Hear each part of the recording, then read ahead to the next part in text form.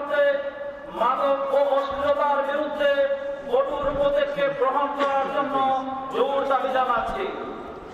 নির্যাতিত রোহিঙ্গা মুসলমানদেরকে তাদের নাগরিক ও মৌলিক অধিকার সমূহ স্বদেশে পুনর্বাসন ও বলিষ্ঠ কূটনৈতিক তৎপরতা অব্যাহত রাখতে হবে। ভারত থেকে আগত শিলং তীর ও লটারির নামে জুয়া অবিলম্বে বন্ধ করতে হবে। সাইবার সন্ত্রাস ও ইন্টারনেটের ধ্বংসাত্মক প্রবল থেকে যুব সমাজ ও তরুণ সমাজকে রক্ষা করতে হবে। শাহজালালের পূর্ণভূমি আধ্যাত্মিক রাজধানী সিলেটের পবিত্রতা ও ধর্মীয় ভাবগম্ভীর্যতা রাখতে হবে। প্রয়োজনীয় ব্যবস্থা গ্রহণের জোর দাবি জানাচ্ছি। দারুল দেওবন্দের সূর্য সন্তান হযরত ইলিয়াস রাহমাতুল্লাহি আলাইহি প্রতিষ্ঠিত তাবলীগ বিরোধী ও আলিম ওলামা বিদ্বেষী ভারতের মৌলভী সাহেবের অনুসারীদের আশ্রয় প্রশ্রয় না দেওয়ার জন্য বিনীত আহ্বান জানাচ্ছি।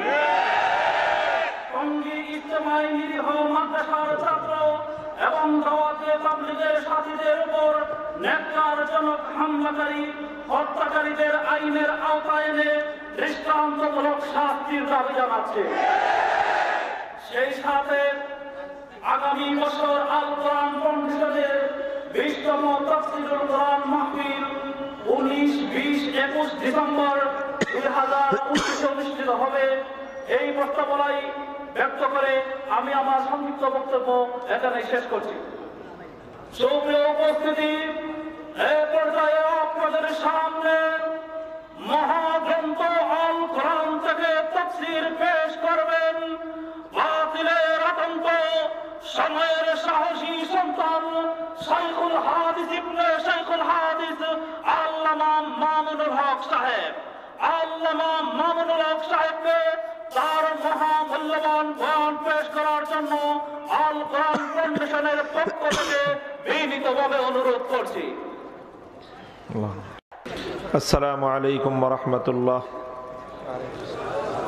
ইন্নাল হামদালিল্লাহ নাহমাদুহু ওয়া নাস্তাঈনুহু ওয়া নাস্তাগফিরুহু ওয়া নু'মিনু বিহি ওয়া নাতাওয়াক্কালু আলাইহি ওয়া নাশহাদু আন লা ইলাহা ইল্লাল্লাহু ওয়াহদাহু লা শারীকা লাহু ওয়া নাশহাদু আন্না সাইয়্যিদানা ওয়া সানাদানা ওয়া হাবিবানা ওয়া তাবিবা কুলুবিনা ওয়া মাওলানা মুহাম্মদ الذي أرسله الله إلى كافة الناس بشيرا ونذيرا وداعيا إلى الله بإذنه وسراجا منيرا أما بعد فأعوذ بالله من الشيطان الرجيم بسم الله الرحمن الرحيم وكذلك جعلناكم أمة وسطا لتكونوا شهداء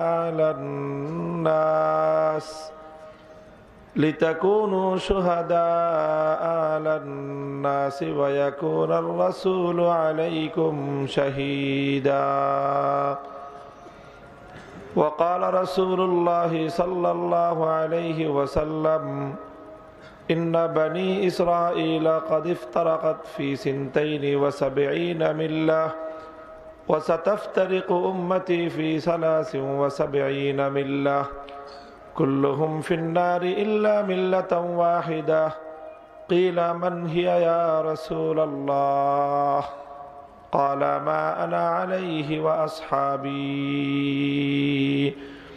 بارك الله لنا ولكم في القرآن العظيم ونفعنا وإياكم بالآيات والذكر الحكيم اللهم صل على محمد وعلى آل محمد كما صليت على إبراهيم وعلى آل إبراهيم إنك حميد مجيد اللهم بارك على محمد وعلى آل محمد كما باركت على إبراهيم وعلى آل إبراهيم إنك حميد مجيد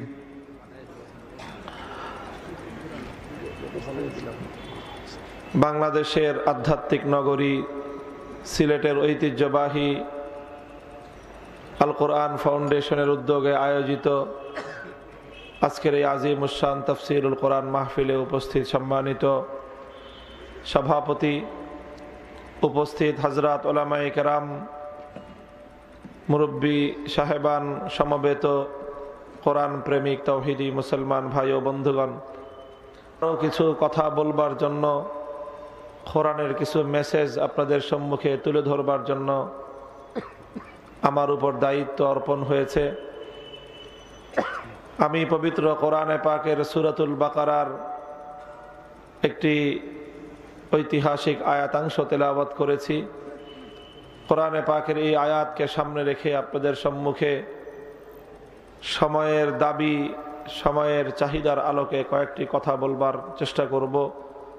আপনাদের কাছে দোয়া চাই, আল্লাহ পাক রব্বুল আলামিন যেন আমাকে প্রয়োজনীয় দিনের স্বার্থের কথাগুলো তুলে ধরবার তৌফিক দান করেন। কিভাবে উম্মতের সেই প্রথম যুগের সাহাবায়ে কেরাম পৃথিবীর দিকে দিকে ইসলামের বিজয়ের নিশান উড়িয়েছিল, কিভাবে মানবতা এবং ইনসানিয়তের পয়গাম দুনিয়ার প্রতিটি প্রান্তে প্রান্তে গুঞ্জরিত হয়েছিল। যখন খলিফাতুল মুসলিমিন ওমরে ফারুক রাদিয়াল্লাহু তাআলা আনহুর যুগে উম্মতের মুসলমানদের অগ্রাভিযানের সামনে পৃথিবীর সুপার পাওয়ার রোম আর পারস্য তাসের ঘরের মতো লুটিয়ে পড়ছিল, সেই সময়ে একদিন রোম সেনাপতি তার সেনা কর্মকর্তাদেরকে নিয়ে একটা রুদ্ধদ্বার বৈঠকে বসলো আর জানতে চাইলো, তোমরা কেন আরবের এই মুসলমানদের কাছে পরাজয় বরণ করছো? আরবের এই বেদুইন মুসলমানদের হাতে এমন কোন শক্তি আছে যেই শক্তি তোমাদের হাতে নাই, আর যেই শক্তির বলে আজকে তারা বলিয়ান, তোমরা তাদের অগ্রাভিযান রুখতে পারছো না? মুহতারাম হাজিরিন, তখন কেউ কোনো কথা বলে না। একজন সৈনিক, বৃদ্ধ একজন সৈনিক, সেই রোম সেনাপতির কথা সে একজন রোম সৈনিক জবাব দিল, জাহাপনা, আমি অনেকগুলো রণাঙ্গনে মুসলমানদের সঙ্গে যুদ্ধ করেছি, আর আমি লক্ষ্য করেছি মুসলমানদের শক্তির উৎস কোথায়। আমি সন্ধান করে বের করেছি দুটি শক্তির উৎস, দুটি বৈশিষ্ট্যের কারণে মুসলমানরা আজ অপরাজেয়। তাদের প্রথম বৈশিষ্ট্য হলো হুমরুহবানুল লাইল। মুসলমানদের সৈনিকেরা তারা রাতের বেলায় তাহাজ্জুদের নামাজ আদায় করে। রাতের শেষ প্রহরে মুসলমানের সৈনিকেরা গাফলতের ঘুমে বিভোর থাকে না, বরং মুসলিম সৈনিকেরা রাতের শেষ প্রহরে ঘুম থেকে জেগে ওঠে, উজু করে তাহাজ্জুদের জায়নামাজে দাঁড়ায়, আবেগ মাখা কণ্ঠে আল্লাহর কোরআনের তেলাওয়াত করে, খোদার কাছে ফরিয়াদের হাত উত্তোলন করলে তাদের চোখের অশ্রুতে বুক ভেসে যায়। এই হলো তাদের রাতের প্রহরের সময়গুলো। রাতের বেলায় তাদের কান্নাকাটি শুনলে দুনিয়ার কোনো মানুষ তাদেরকে সৈনিক বলে বিশ্বাস করবে না, মনে করবে এরা মনে হয় সময়ের শ্রেষ্ঠ আল্লাহওয়ালা বুজুর্গ ফকির আর সন্ন্যাসী। এই হলো মুসলিম সৈনিকদের রাতের অবস্থা। দিনের বেলায় যখন পূর্ব দিগন্তে সূর্য উদ্ভাসিত হয়, যুদ্ধের দামামা যখন বেজে উঠে, হক আর বাতিলের লড়াই যখন নাকারা বেজে উঠে, তখন সেই রাতের বেলার চোখের অশ্রুতে বুক ভাসানো মুসলিম সৈনিকদের রূপ পরিবর্তন হয়ে যায়। যে চোখের থেকে অশ্রু গড়িয়ে রাতের বেলায় বুক ভেসে গিয়েছিল, দিনের বেলায় সেই চোখের দিকে তাকালে মনে হয় এক একজন মুসলিমের চোখ থেকে যেন জ্বলন্ত বারুদ বের হয়। রাতের বেলায় যেই মাথাগুলো আল্লাহর দরবারে সেজদায় নোয়ানো ছিল, দিনের বেলায় সেই মাথাগুলো দুনিয়ার কোন মাখলুকের সামনে নত করতে ওরা জানে না। দিনের বেলায় যেই মুসলমানদের সৈনিকেরা অস্ত্র দিয়ে বুক ভাসিয়েছিল, দিনের বেলায় ওরা অস্ত্র দিয়ে বুক ভাসায় না, দিনের বেলায় ওরা বুকের রক্ত দিয়ে আল্লাহর জমিনকে রঞ্জিত করে। হুম ফুরসানুন নাহার, তাদের দিনের বেলার বৈশিষ্ট্য হলো এই, আমরা নিজেদের জীবনকে যত বেশি ভালোবাসি, প্রতিটি মুসলিম সৈনিক আল্লাহর জন্য, আল্লাহর দ্বীনের জন্য, আল্লাহর কোরআনের জন্য, খেলাফত ব্যবস্থাকে হেফাজত করবার জন্য আর আল্লাহর নবীর ইজ্জতের হেফাজতের জন্য ওরা জীবন দেওয়াকে জীবন বাঁচানোর চেয়ে বেশি গুরুত্বপূর্ণ মনে করে। কাজেই এই দুই বৈশিষ্ট্য যেই মুসলমানদের মধ্যে আছে, আর যতদিন আছে ততদিন পর্যন্ত এই মুসলিম জাতির অগ্রাভিযান রুখে দেওয়ার ক্ষমতা পৃথিবীর কোনো শক্তির নাই। এটা সেদিন রোমানরা স্বীকৃতি দিয়েছিল। মুহতারাম হাজিরিন, ইতিহাস বলে যতদিন মুসলমানদের সৈনিকেরা শেষ রাতে তাহাজ্জুদের নামাজ পড়তো আর মুসলমানের সৈনিকেরা দিনের বেলায় মানবতার জন্য, আল্লাহর দিনের জন্য অকাতরে জীবন বিলিয়ে দিতে কুণ্ঠিত হতো না, ততদিন পর্যন্ত এই দুনিয়াতে মুসলমানদেরকে কেউ দাবায় রাখতে পারে নাই। আখেরি কথা হলো এই, শেষ কথা হলো এই, ও মুসলমান, আজ আবার আমাদেরকে জেগে উঠতে হবে। আলহামদুলিল্লাহ, আজ অনেকে হতাশাগ্রস্ত হয়ে পড়েছে। আমি এর মধ্যে হতাশার বিন্দু মাত্র কোনো আলামত দেখছি না। আমি দেখছি তোমাকে যখন নতুন কোন ইমারত তৈরি করতে হবে, তখন তোমাকে ঘুণে ধরা পুরনো জীর্ণ ইমারতটি ভেঙে গুড়িয়ে দিতেই হয়। আজ আমার সমাজের মধ্যে গণতন্ত্রের যেই স্লোগান তোমরা দিয়েছিলে, সেই গণতন্ত্রের ভাওতাবাজি আজ জনগণ দেখে ফেলেছে। আব্রাহাম লিঙ্কনের এই গণতন্ত্র নামক ভুয়া মতবাদ দিয়ে মানবতার শান্তি আসতে পারে না। আজ বাংলাদেশ তার জ্বলন্ত সাক্ষী। আজ তোমরা পক্ষ বিপক্ষ বলে, সরকার আর বিরোধী দল বলে দেশের জনগণকে 47 বছর পর্যন্ত যে ধোঁকা দিয়েছ, আজ জনগণ বুঝে ফেলেছে আসলে প্রকৃত সরকারও লাগে না, বিরোধী দলও লাগে না, এগুলো সব হলো সমাজের সাধারণ মানুষকে নিপীড়ন আর শোষণ করবার হাতিয়ার। আমি বলতে চাই, হে দুনিয়ার মানুষ, হে আমার শাহজালালের পবিত্র বাংলার সাহসী উম্মতে মুসলিমার যুবক সন্তানেরা, শুনে রাখো, আব্রাহাম লিঙ্কনের গণতন্ত্র দিয়ে হবে না, কার্ল মার্কস, মাও সেতুং, লেনিনদের সমাজতন্ত্র দিয়ে হবে না। ঘুরে দাঁড়ায় সমাজের মানুষগুলোকে যদি শান্তি, নিরাপত্তা এবং মানবতার নিশ্চয়তা দিতে হয়, 1400 বছর আগের কোরআন সুন্নাহ ভিত্তিক খেলাফতের শাসন ব্যবস্থার বিকল্প কোনো ব্যবস্থা নয়।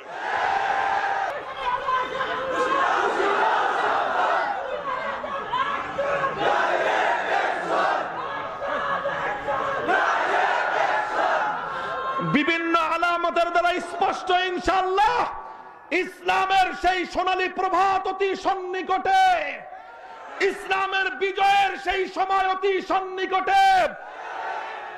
আজ কার্ল মার্কস, মাও সেতুং, লেনিনদের সমাজতন্ত্র জাদুঘরে চলে গেছে।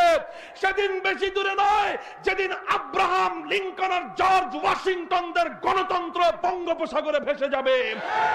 তোমরা তৈরি হও সমাজতন্ত্র আর গণতন্ত্রের কবর রচনা করে এই জাহিলি সমাজের কবরের উপর, বুকের উপর দাঁড়িয়ে কোরআনের রাজ কায়েম করতে হবে, কোরআনের রাজ কায়েম করতে হবে।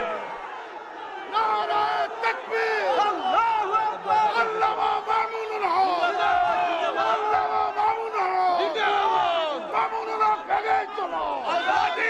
এই ঘুণে ধরা সেই সমাজকে ভেঙে আল কোরআনের খেলাফতের শাসন ব্যবস্থা কায়েম করবার জন্য চোখের অশ্রু, মাথার ঘাম আর বুকের রক্ত দিতে কারা কারা প্রস্তুত, কারা কারা প্রস্তুত।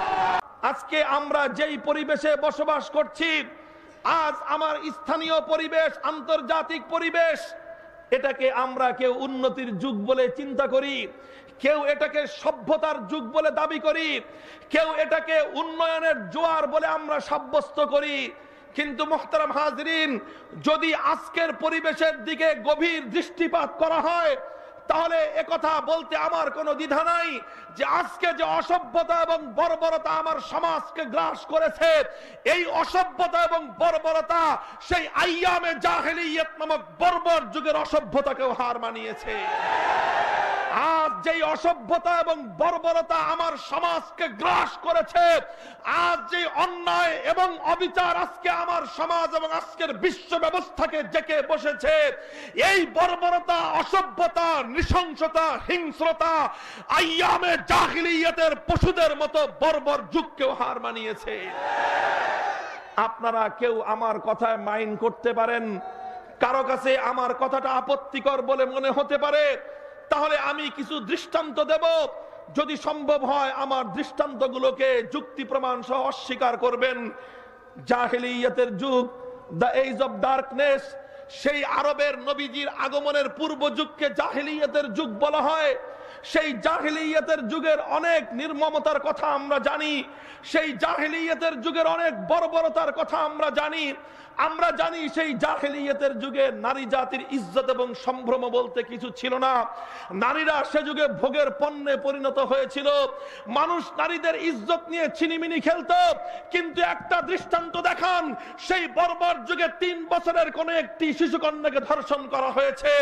একটি দৃষ্টান্ত উপস্থাপন করুন, সে যুগে 5 বছরের নিষ্পাপ একটি কন্যা সন্তানকে ধর্ষণ করা হয়েছে। জাহেলিয়াতের যুগের মানুষ বর্বর ছিল, তবে 3 বছর আর 5 বছরের নিষ্পাপ কন্যা সন্তানকে ধর্ষণ করবার মতো এত বড় পাষণ্ড ওরা ছিল না। আজ আমরা বর্বরতার দিক থেকে জাহেলি যুগের বর্বর মানুষগুলোকে হার মানিয়েছি। আজ আমাদের সমাজে 3 বছরের শিশু কন্যার ইজ্জতের নিরাপত্তা নাই। আজ আমার সমাজে 5 বছরের নিষ্পাপ বেগুনা মাসুম সন্তানের, কন্যা সন্তানের ইজ্জতের নিরাপত্তা নাই। যেই সমাজ 3 এবং 5 বছরের কন্যা সন্তানের ইজ্জতের নিরাপত্তা দিতে জানে না, সেই সমাজের লাল নীল বাতির ঝলকে যতই উজ্জ্বলতা দেখা যাক না কেন, সেই সমাজকে আমি বর্বর সমাজ বলতে চাই।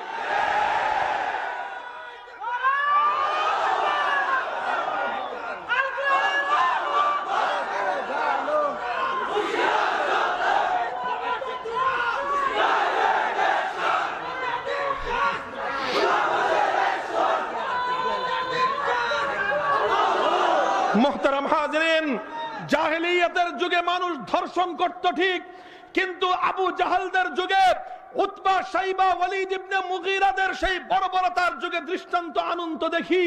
সে যুগের কোন বর্বর মানুষ স্বামীর সামনে স্বামীকে বেঁধে রেখে তার স্ত্রীকে ধর্ষণ করেছে।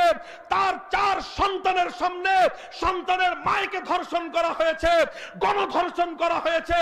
এমন একটি দৃষ্টান্ত জাহেলিয়াতের যুগ থেকে কেউ দেখাতে পারবে না। কাজেই সেই দৃষ্টিকোণ থেকে আমি বলতে চাই, আজ আমার সমাজে মায়েদের ইজ্জত নিয়ে সন্তানের সামনে যেভাবে লাম্পট্য করা হয়েছে, স্বামীর সামনে তার স্ত্রীর সম্ভ্রম ইজ্জত যেভাবে লুটে নেওয়া হয়েছে, এটি আরবের তৎকালীন বর্বর যুগের অসভ্যতাকেও হার মানিয়েছে। মুহতারাম হাজিরিন, সে যুগের মানুষ কন্যা সন্তান প্রসব হলে সেই সন্তানকে জীবন্ত মাটিতে প্রথিত করত বলে আমরা বর্বর যুগের ইতিহাস কোরআন সুন্নাহর কাছ থেকে জানতে পারি। কিন্তু সে যুগের বর্বর মানুষ কোন মায়ের গর্ভে সন্তানেরকে গর্ভে থাকা অবস্থায় তার উপর আঘাত করেছে, তাকে তীর বল্লম মেরে মায়ের গর্ভে তাকে হত্যা করেছে বলে দৃষ্টান্ত খুঁজে পাওয়া যায় না। আজ আমরা এমন এক বর্বর এবং অসভ্য যুগে বসবাস করি, যে যুগে মায়ের গর্ভে থাকা অবস্থায় সন্তানকে গুলিবিদ্ধ হতে হয়। এরপরে আপনি এই যুগকে সভ্যতার যুগ বলবেন, এরপরে আপনি এই যুগকে উন্নতির যুগ বলবেন। হ্যাঁ, বলতে পারেন। উন্নতির অর্থ যদি হয় লাল নীল বাতির ঝলকানি, উন্নতির অর্থ যদি হয় আকাশ ছোঁয়া অট্টালিকা তৈরি হওয়া, উন্নতি যদি হয় প্রত্যেকের হাতে কারি কারি টাকা থাকা, উন্নতির অর্থ যদি হয় উন্নত মানের পোশাক পরিচ্ছদ, হ্যাট আর ক্যাট আর স্যুট পরিধান করে বাবুগিরি দেখানো, তাহলে এটাকে আমি উন্নতি আপনি মেনে নিতে পারেন, উন্নতি বলতে পারেন। কিন্তু উন্নতির অর্থ যদি হয় মানবিকতার বিকাশ, উন্নতির অর্থ যদি হয় মানুষের জানমালের নিরাপত্তা, উন্নতির অর্থ যদি হয় নারীর ইজ্জত এবং সম্ভ্রমের নিরাপত্তা, উন্নতির অর্থ যদি হয় মায়ের সম্মান প্রতিষ্ঠিত হওয়া, উন্নতির অর্থ যদি হয় শিশুকন্যার নিরাপত্তা প্রতিষ্ঠিত হওয়া, তাহলে আমি বলবো আজকের যুগ জাহেলিয়াতের যুগের চেয়ে অধপতিত যুগ। মুহতারাম হাজিরিন, দৃষ্টান্ত দিতে গেলে আরো লম্বা সময় ধরে আমরা দৃষ্টান্ত দিতে পারবো। জাহেলিয়াতের যুগের মানুষ খুন করত, কিন্তু মায়ের বুক থেকে সন্তানকে গুম করে নিয়ে সন্তানের লাশ আর কোনোদিন মা খুঁজে পায় নাই, এমন বর্বরতা জাহেলিয়াতের যুগে ছিল না। আজ আমাদের অনেক মা হাহাকার করছে, দিনের পর দিন কোলবালিশ একটি বালিশকে বুকে জড়ায়ে ধরে বুকের মানিককে খুঁজে ফিরছে। ওই মাকে সান্ত্বনা দেওয়ার কেউ নাই, একথা বলবার কেউ নাই, মা তোমার সন্তান আর কোনোদিন ফিরে আসবে না। মা এখনো প্রতীক্ষার প্রহর গুনছে। দিন পেরিয়ে মাস যায়, মাস পেরিয়ে বছর গড়ায়, বছর পেরিয়ে যুগ গড়িয়ে যায়, মায়ের অপেক্ষার প্রহর শেষ হয় না। সন্তানের লাশের জন্য অপেক্ষারত কোন মা 1 যুগ পর্যন্ত অপেক্ষা করেছে।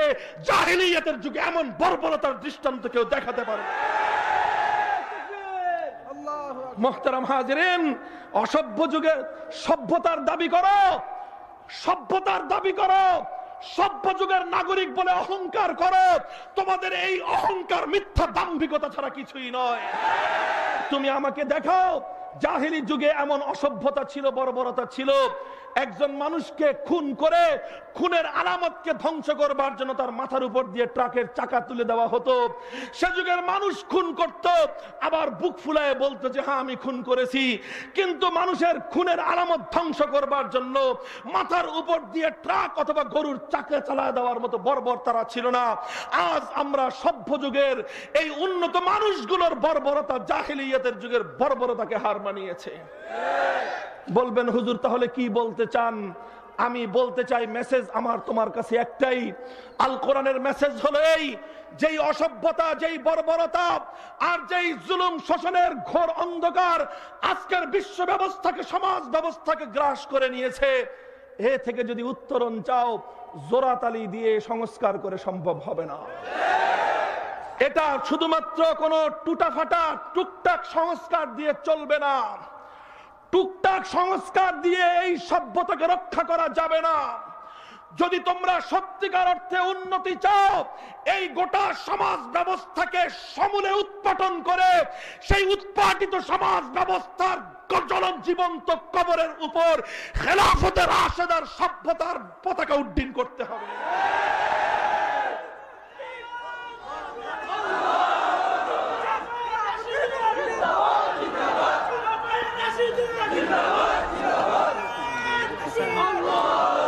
কাজেই মুহতারাম হাজিরিন, আমার মেসেজ হলো মূল এই কথাটাই, শুধুমাত্র জোরাতালি দিয়ে এই সমাজকে রক্ষা করা সম্ভব নয়। জোরাতালি দিয়ে এই অসভ্য সমাজকে সভ্য বানানো সম্ভব নয়। প্রয়োজন আমূল পরিবর্তন, রুট লেভেল থেকে আমূল পরিবর্তন। জাহেলিয়াতকে শেকড় শুদ্ধ উপড়ে ফেলতে হবে। বর্বরতা, অন্যায়, অবিচারকে শেকড় শুদ্ধ উপড়ে ফেলতে হবে।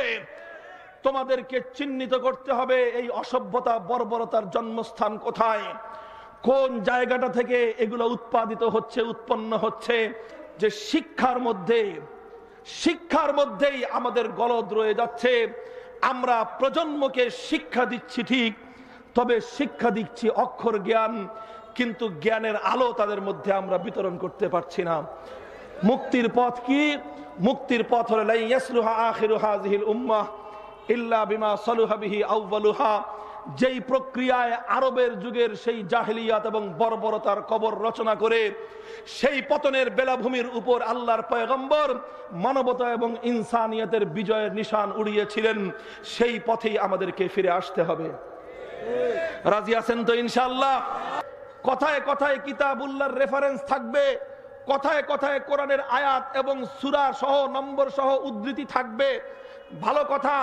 কথায় কথায় সহিহ সুন্নাহর রেফারেন্স থাকবে, কথায় কথায় সহিহ হাদিসের উদ্ধৃতি থাকবে, কথায় কথায় সঠিক হাদিসের উদ্ধৃতি থাকবে, কিতাবুল্লাহর কোরআনের রেফারেন্সও থাকবে, সহিহ সুন্নাহ এবং সহিহ হাদিসের রেফারেন্সও থাকবে। কিন্তু কিতাবুল্লাহর ব্যাখ্যা তুমি কোত্থেকে হাসিল করলে, হাদিসের এবং সুন্নাহর ব্যাখ্যা তুমি কোত্থেকে হাসিল করলে, সেই ব্যাখ্যার কোনো রেফারেন্স থাকবে না।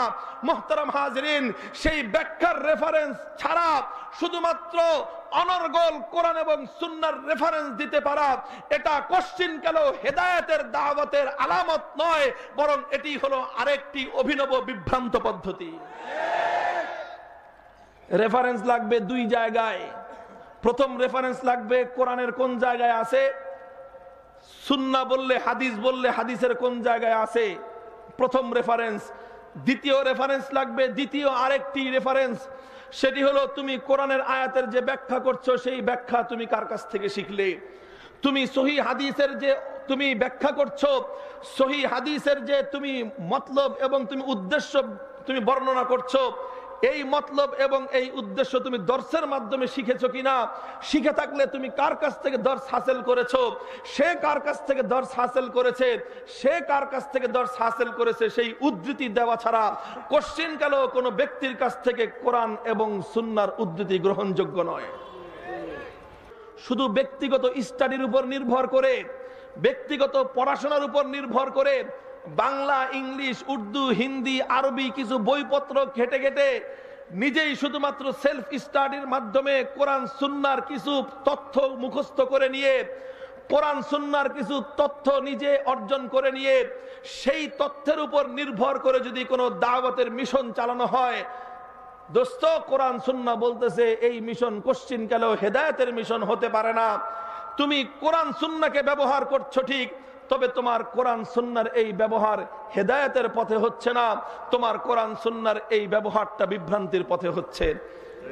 যারা কোরআন সুন্নাহর তথ্য এবং কোরআন সুন্নাহর জ্ঞানকে দর্শের পদ্ধতি বাদ দিয়ে ব্যক্তিগত স্টাডির উপর নির্ভর করে যারা অর্জন করে, ব্যক্তিগত স্টাডির উপর নির্ভর করে কোরআন সুন্নাহর এলেমকে সেটার উপরেই বুনিয়াদ কায়েম করা, এটা কোশ্চিনকালেও হেদায়েতের পথ নয়, বরং এটা হলো একটি বিভ্রান্তির পথ।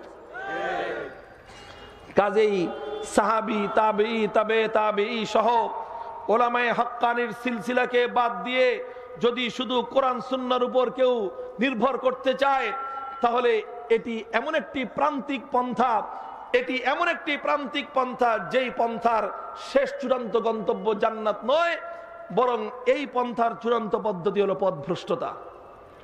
দর্শের অর্থ হলো তোমার একজন শিক্ষক থাকবে, সেই শিক্ষকের একজন শিক্ষক থাকবে, সেই শিক্ষকের একজন শিক্ষক থাকবে, সেই শিক্ষকের একজন শিক্ষক থাকবে, এভাবে পরম্পরা পৌঁছতে পৌঁছতে শিক্ষকের একজন শিক্ষক থাকবে যার পরিচয় হবে তাবে তাবেঈ, তাবে তাবেঈর শিক্ষক হবে তাবেঈ, তাবেঈর শিক্ষক হবে সাহাবী, সাহাবীর শিক্ষক হবে আল্লাহর রাসূল, আল্লাহর রাসূলের শিক্ষক হবেন কোন ফেরেশতার মধ্যস্থতায়, জিবরিল আমিনের মধ্যস্থতায় স্বয়ং আল্লাহ পাক রব্বুল আলামিন।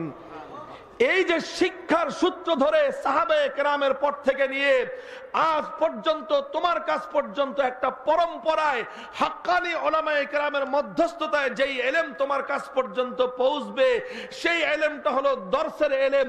আল্লাহর কোরআন বলতেছে এই দর্সের ইলমের মাধ্যমেই যেই দাওয়াত হবে, সেই দাওয়াতটা হবে হেদায়েতের দাওয়াত, সেই দাওয়াতটা হবে আল্লাহকে পাওয়ার দাওয়াত।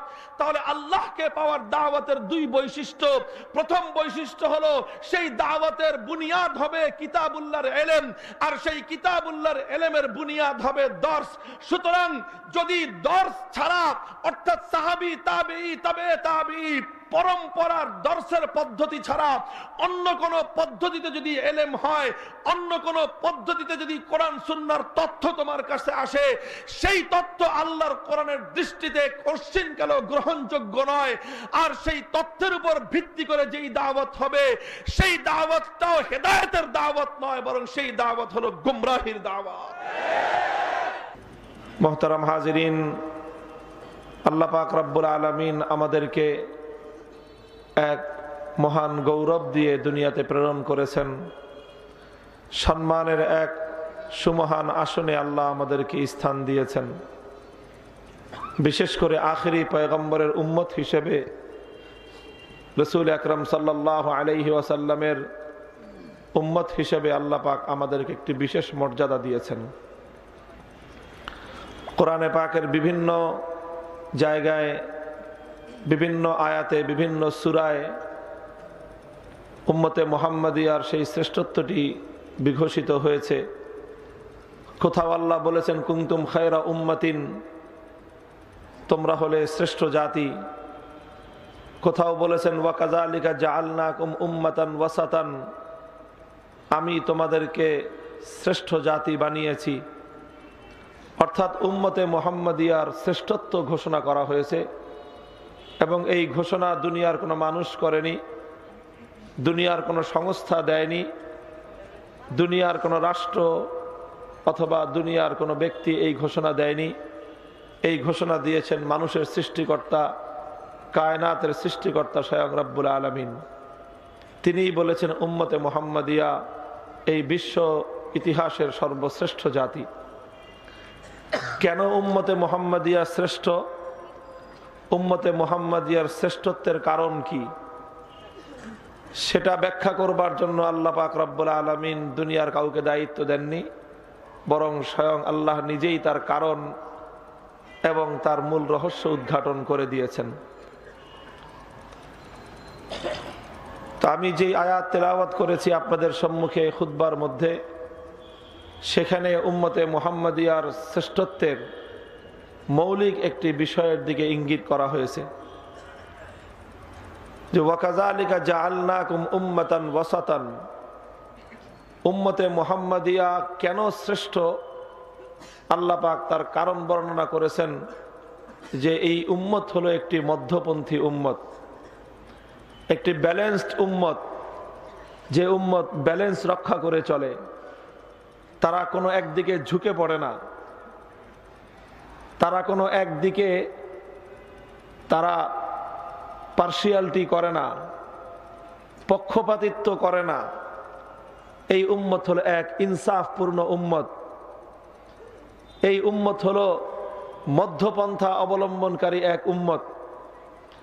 ইনসাফের পথে চলা, এটাই হলো এই উম্মতের সর্বশ্রেষ্ঠ বৈশিষ্ট্য। কাজেই মোহতারাম হাজিরিন, মধ্যপন্থা কাকে বলে, ইনসাফ কাকে বলে, সেটার ব্যাখ্যায় আমি যাব। তবে তার আগে কথা আমি দ্ব্যর্থহীনভাবে উচ্চারণ করতে চাই যে আমাদের শ্রেষ্ঠত্ব যেই মহান রব্বে পাক দান করেছেন, রব্বুল আলামিন আমাদেরকে শ্রেষ্ঠত্ব দেওয়ার যে মূল রহস্য উদ্ঘাটন করেছেন, বর্ণনা করেছেন, সেটি হলো ইনসাফের পথ অবলম্বন করা। কাজেই আল্লাহ পাক রব্বুল আলামিন ইনসাফের মাধ্যমে আমাদেরকে যে বৈশিষ্ট্য দিয়েছেন, যে শ্রেষ্ঠত্ব দান করেছেন, উম্মতে মুহাম্মাদিয়ার দায়িত্ব হবে যে কোনো মূল্যে এই ইনসাফ এবং এই ন্যায়পরায়ণতার এই বৈশিষ্ট্যকে অটলভাবে, মজবুতভাবে আঁকড়ে ধরে থাকা। কোন পরিস্থিতিতে, কোনো কিছুর মূল্যেই ইনসাফ এবং ন্যায়ের পথ থেকে এক চুল পরিমাণ বিচ্যুত হওয়া যাবে না। আজ এই শপথ আবার পুনর্বার দ্ব্যর্থহীন এবং দীপ্ত কণ্ঠে উচ্চারণ করবার সময় এসেছে। শির দেগা নাহি দেগা আমামা। ইনসাফের ঝান্ডা সমুন্নত করতে হবে, ন্যায়ের ঝান্ডা উচ্চে তুলে ধরতে হবে। চাই সেই ন্যায় এবং সেই ইনসাফ যার বিপক্ষেই যাক না কেন, কোরআনের সেই দ্ব্যর্থহীন ঘোষণা আমাদেরকে প্রতি মুহূর্তে স্মরণে রাখতে হবে। কুনু কাওয়ামিনা বিল কিসতি শুহাদা লিল্লাহ ওয়ালাউ আলা আনফুসিকুম আবিল ওয়ালিদাইনি ওয়াল আকরাবিন। ইনসাফ নিজের বিপক্ষে গেলেও উম্মত মুহাম্মাদি মুসলমান ইনসাফের পক্ষে থাকবে, নিজের পক্ষে নয়। ইনসাফ নিজের বাবার বিপক্ষে গেলেও মুসলমান ইনসাফের পক্ষে থাকবে, বাবার পক্ষে নয়। ইনসাফ নিজের আপনজনের বিপক্ষে গেলেও উম্মত এবং মুমিন ইনসাফের পক্ষে থাকবে, আপনজনের পক্ষে নয়। ইনসাফ নিজের বন্ধু বান্ধবের বিপক্ষে গেলেও মুমিন ইনসাফের পক্ষে থাকবে, বন্ধুর পক্ষে নয়। ইনসাফ নিজের দলের বিপক্ষে গেলেও মুসলমান ইনসাফের পক্ষে থাকবে, দলের পক্ষে নয়। ইনসাফ নিজের নেতার বিপক্ষে গেলেও মুমিন ইনসাফের পক্ষে থাকবে, নেতার পক্ষে নয়। এটাই হলো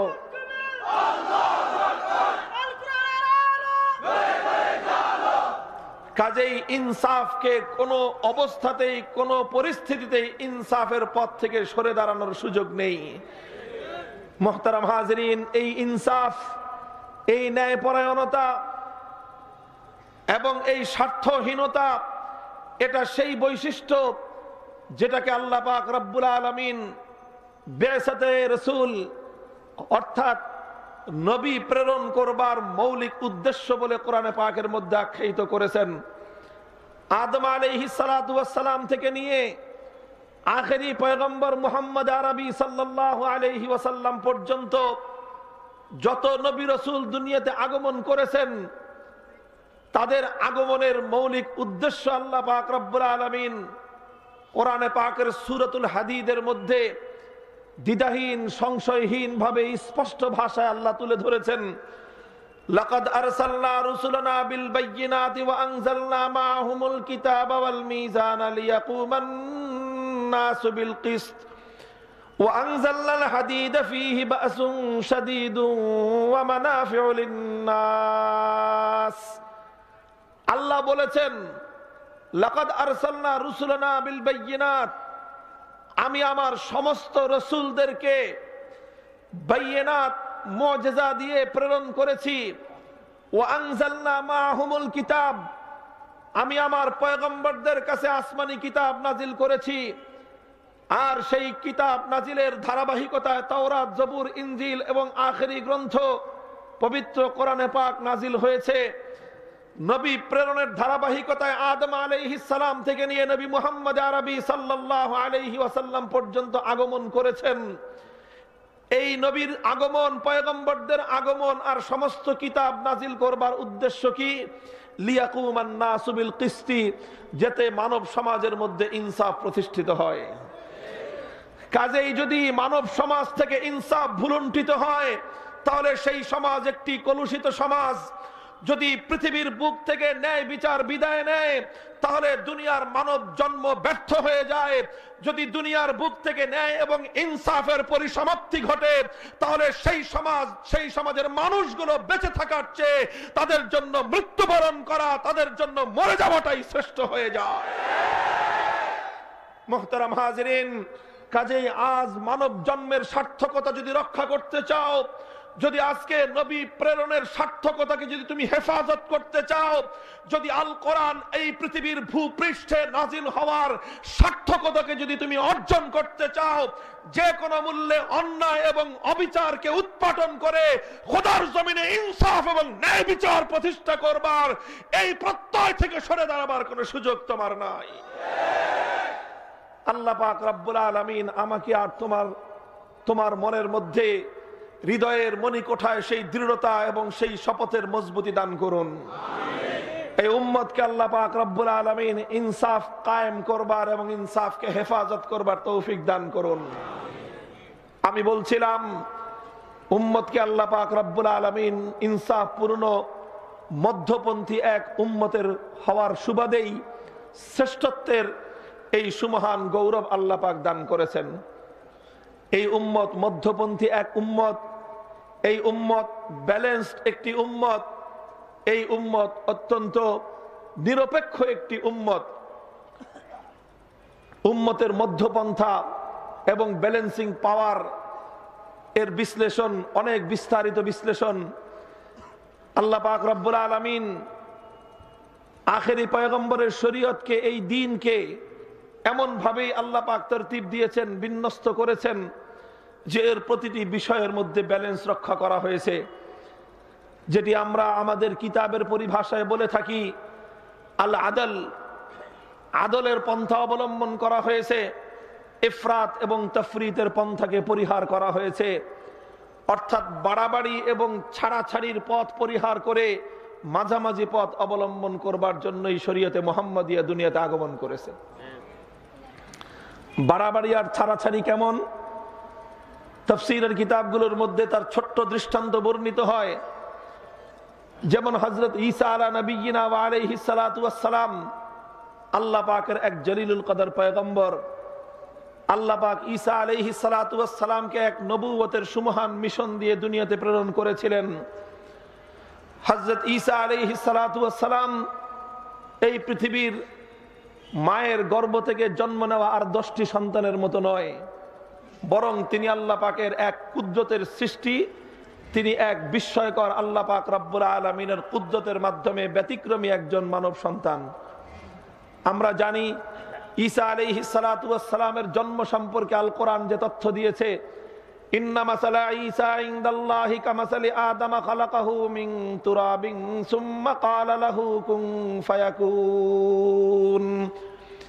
ঈসা আলাইহিস সালাতু ওয়াস সালামের জন্মের সূত্র পবিত্র কোরআনে পাকের বিভিন্ন জায়গায়, অনেক জায়গায় বর্ণিত হয়েছে যে ঈসা আলাইহিস সালাম এমন একজন মানব সন্তান যিনি কোনো পিতার মধ্যস্থতা ছাড়া, কোনো পিতৃ পরিচয় ছাড়া, কোনো বাবার জন্ম পরিচয় ছাড়াই তিনি সরাসরি আল্লাহর কুদরতের মাধ্যমে তার মায়ের গর্ভে তার ভ্রূণ তৈরি হয়েছিল। আল্লাহর পক্ষ থেকে জিবরিল আলাইহিস সালাতু ওয়াস সালামের ফুৎকারের মাধ্যমে হযরত মারইয়াম আলাইহাস সালাতু ওয়াস সালামের মুখের ভিতর দিয়ে, বুকের ভিতরে গিয়ে মায়ের জরায়ুর মধ্যে তিনি স্থান গ্রহণ করেছিলেন এবং সেখানেই তার ভ্রূণ বড় হয়েছে এবং স্বাভাবিকভাবে মায়ের গর্ভ থেকে প্রসব হয়ে জন্ম লাভ করেছেন ঈসা আলাইহিস সালাতু ওয়াস সালাম। এই পৃথিবীতে যার কোনো বাবা নেই, এজন্যই তিনি ঈসা ইবনে মারিয়াম, মারিয়াম পুত্র ঈসা নামে পরিচিত। হযরত ঈসা আলাইহিস সালাতু ওয়াস সালাম যখন জন্ম নিলেন, ওনার মা ওনাকে নিয়ে বড় বিচলিত ছিলেন যে আমি সমাজের মধ্যে কি করে মুখ দেখাবো, আমার বিয়ে হয়নি, আমি একজন কুমারী মেয়ে, আমার গর্ভে সন্তান জন্ম নিল, সমাজ এটাকে কিভাবে নিবে। হযরত মারিয়াম আলাইহিস সালাতু ওয়াস সালামের এই উদ্বেগ, এই উৎকণ্ঠা, এই সংশয়, এই দ্বিধা আল্লাহ পাক রব্বুল আলামিন সমাধান দিয়েছিলেন। ফাইম্মা তারাইন্না মিনাল বাশারি আহাদান ফাকুলি ইন্নী নাযারতু লিররহমানি সাওমা ফালান উকাল্লিমাল ইয়াওমা ইনসিয়া। ও মারিয়াম, তুমি তোমার সন্তান নিয়ে লোকালয়ে যাও। কোন মানুষ যদি তোমার কাছে এই সন্তানের পিতৃ পরিচয় জানতে চায়, তুমি সন্তানের পিতৃ পরিচয় সম্পর্কে মানুষকে একটি কথাও বলবে না, বরং তুমি একটি কথাই বলবে, ইন্নী নাযারতু লিররহমানি সাওমা, আমি রোজা রেখেছি। আর রোজা রাখার জন্য ওই জামানায় বিধান ছিল, শরীয়তের হুকুম ছিল, যে ব্যক্তি রোজা রাখে রোজার দিনে কোনো মানুষের সঙ্গে পার্থিব কোনো কথা বলা নিষেধ। সুতরাং আমি তোমাদের সঙ্গে কোনো কথা বলতে পারবো না। ফাআতাত বিহি কওমাহা তাহমিলুহু ক্বালু ইয়া মারইয়ামু লাকাদ জি'তি শাইআন ফারিয়া ইয়া উখতা হারুন মা কানা আবুকি ইমরা'a সাউইন ওয়া মা কানাত উম্মুকি বাগিয়া। হযরত মারিয়াম আলাইহিস সালাতু ওয়াস সালাম কুমারী মা, সন্তান কোলে নিয়ে তিনি মানুষের মধ্যে আসলেন, লোকালয়ে আসলেন। মানুষের মধ্যে ঘৃণার উদ্রেক হলো, মানুষ ছি ছি করতে আরম্ভ করলো। মারিয়ামকে বলল, ও মারিয়াম, এমন সতী সাধবী মায়ের গর্ভে জন্ম নিয়ে এমন সম্ভ্রান্ত পরিবারের মেয়ে হয়ে তুমি এটা কি করলে? তোমার বিয়ে হয়নি, তোমার কোনো স্বামী নেই, তোমার কোল জুড়ে সন্তান কার পাপের ফসল? হযরত মারিয়াম আলাইহিস সালাতু ওয়াস সালাম আল্লাহর হুকুমে জবাব দিয়ে দিলেন। মানুষ এরপরেও ছাড়ে না, উপর্যুপরি প্রশ্ন বানে হযরত মারিয়ামকে যখন জর্জরিত করতে আরম্ভ করলো, ফাআশারাত ইলাইহি, হযরত মারিয়াম বললেন, তোমাদের যদি এই সন্তানের পিতৃ পরিচয় জানতে এতই মনে চায়, তাহলে আমাকে ডিস্টার্ব না করে সন্তানকে জিজ্ঞাসা করো এই সন্তানের বাবাকে। ক্বালু কাইফা নুকাল্লিমু মান কানা ফিল মাহদি সাবিয়া। মানুষ বলল, মারিয়াম, দুগ্ধপোষ্য এই সদ্য প্রসূত সন্তান, সে কি করে তার পিতার পরিচয় বলবে? সে কিভাবে আমাদের প্রশ্নের জবাব দিবে? মানুষ যখন এই আশ্চর্য প্রকাশ করছিল, মানুষ যখন এই কথা নিয়ে তারা যখন মারিয়াম আলাইহিস সালামের কাছে প্রশ্ন ছুড়ে দিয়েছিল, মারিয়ামের কোল থেকে আল্লাহর কুদরতে সদ্য প্রসূত দুগ্ধপোষ্য ঈসা ইবনে মারিয়ামের কণ্ঠে স্পষ্ট ভাষায় তার প্রশ্নের, তার আত্মপরিচয় ফুটে উঠল। ক্বালা ইন্নী আব্দুল্লাহ আতানিয়াল কিতাব ওয়া জাআলানি নাবিয়্যা। হযরত ঈসা আলাইহিস সালাতু ওয়াস সালাম মায়ের বুকের দুগ্ধ পান বাদ দিয়ে দ্ব্যর্থহীন ভাষায় তিনি তার আত্মপরিচয় তুলে ধরলেন। হে দুনিয়ার মানুষ, খবরদার, তোমরা আমার মায়ের চরিত্র নিয়ে কোনো কথা বলবে না। আমার পরিচয় যদি তোমরা জানতে চাও, তাহলে আমি একদিনের সদ্য প্রসূত সন্তান, আমি বিশ্ববাসীর উদ্দেশ্যে আমার পরিচয় তুলে ধরছি। আমার সর্বপ্রথম পরিচয় হলো আমি আল্লাহর একজন গোলাম। ইন্নী আব্দুল্লাহ, আমি আল্লাহর গোলাম। আর আমার দ্বিতীয় পরিচয় হলো আতানিয়াল কিতাব ওয়া জাআলানি নাবিয়্যা, আমি আল্লাহর সাধারণ কোনো বান্দা নই, দুনিয়ার সাধারণ কোনো মানুষ নই।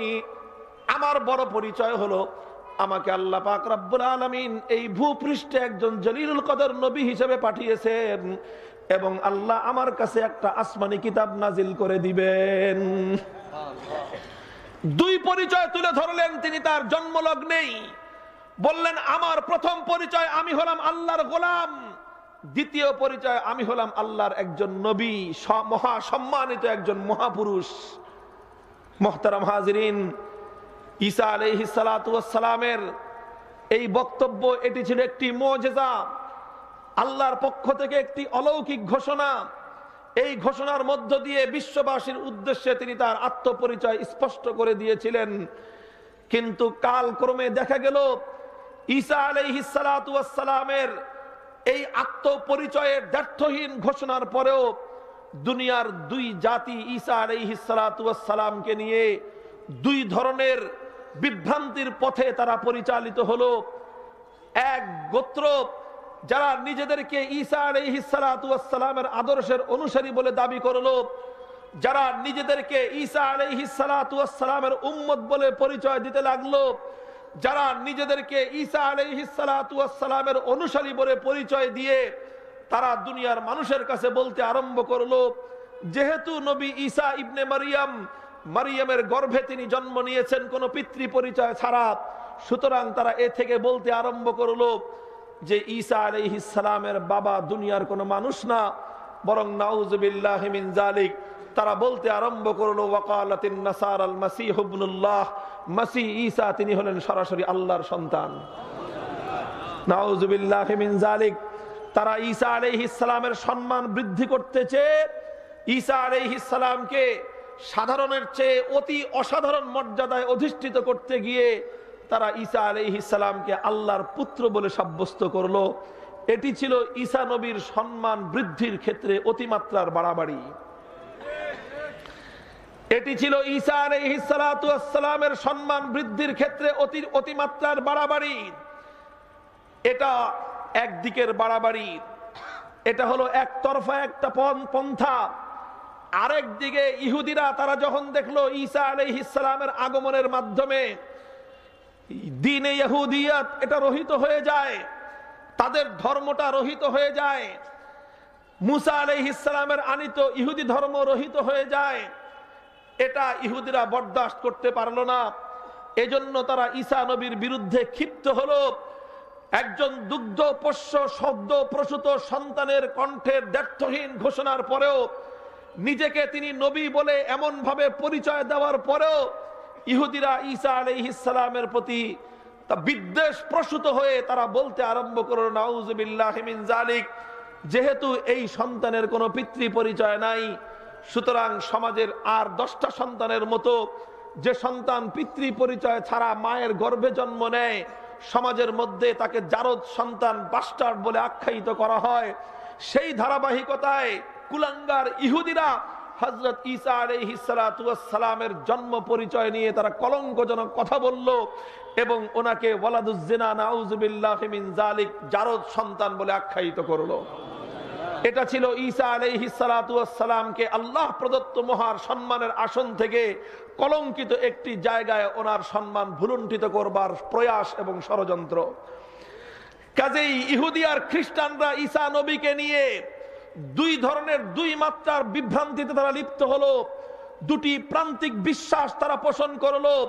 খ্রিস্টানরা ওনার মর্যাদাকে বৃদ্ধি করতে গিয়ে আল্লাহর পাশের আল্লাহর সন্তানের আসন দান করলো, আর ইহুদিরা ওনার সম্মান এবং ওনার মর্যাদাকে প্রকৃত মর্যাদা থেকে ভুলুণ্ঠিত করতে গিয়ে নাউযুবিল্লাহি মিন যালিক ওনাকে জারদ সন্তান বলে আখ্যায়িত করতেও তারা দ্বিধা করলো না। সুতরাং এই দুটি পন্থা উভয়টি হলো বিভ্রান্তির পথ, উভয়টি হলো গোমরাহির পথ, উভয়টি হলো সত্যকে অস্বীকার করবার পথ, উভয়টি পথ হলো মিথ্যাকে আঁকড়ে ধরবার পথ। মুহতারাম হাজিরিন, ইসলাম এই পথ প্রথম দিন থেকেই পরিহার করবার জন্য উম্মতকে তাকিদ করেছে। ইসলাম বলেছে লক্ষ্য করো ঈসা নবীর সেই প্রথম দুই কথার দিকে। ঈসা আলাইহিস সালাম আত্মপরিচয় দিতে গিয়ে প্রথমেই নিজের পরিচয় তুলে ধরেছিলেন ইন্নী আব্দুল্লাহ, হে দুনিয়ার মানুষ আমি আল্লাহর সন্তান নই, আমি হলাম আল্লাহর গোলাম। সুতরাং আমার অনুসরণের দাবিদার ভণ্ড খ্রিস্টানরা কোনোদিন আমাকে আল্লাহর সন্তান বলে আখ্যায়িত করে আমার মর্যাদা বৃদ্ধি করতে গিয়ে আমার নামে তোমরা কলঙ্ক ছড়াবে না। ঠিক তেমনি ভাবে নিজের দ্বিতীয় পরিচয় দিয়েছিলেন আমি হলাম আল্লাহর একজন নবী এবং পয়গম্বর। সুতরাং হে ইহুদিরা, তোমরা আমার সম্মানকে খাটো করতে গিয়ে আমাকে এবং আমার মায়ের সতীত্বের পরিচয় নিয়ে তোমরা প্রশ্ন উত্থাপন করে নিজেদের দুনিয়া এবং আখিরাতকে তোমরা ধ্বংস এবং বরবাদ করবে না।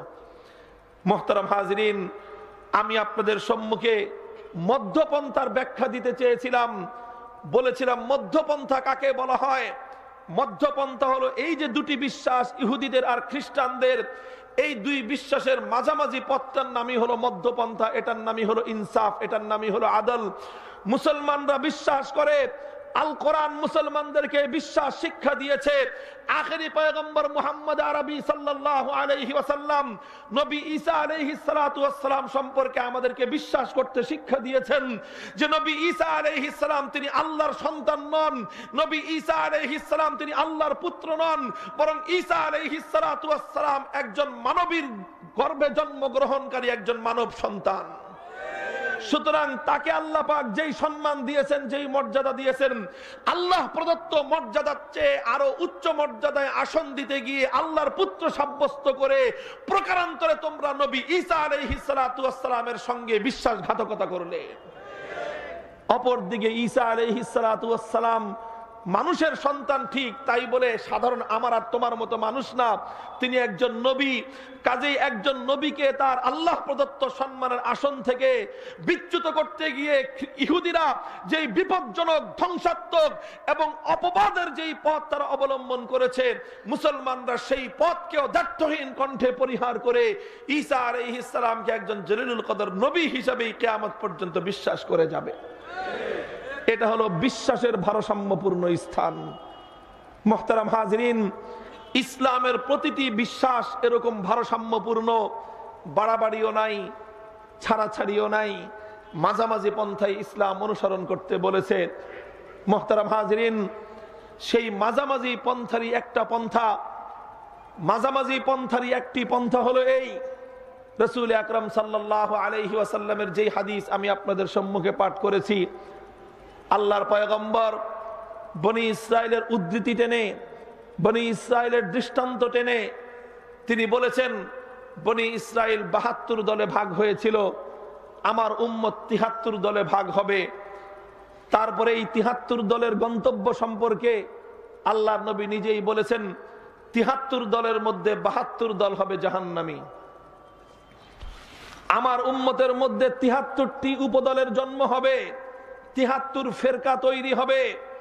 এই ৭৩ ফেরকার মধ্যে ৭২ ফেরকার পরিণাম কি?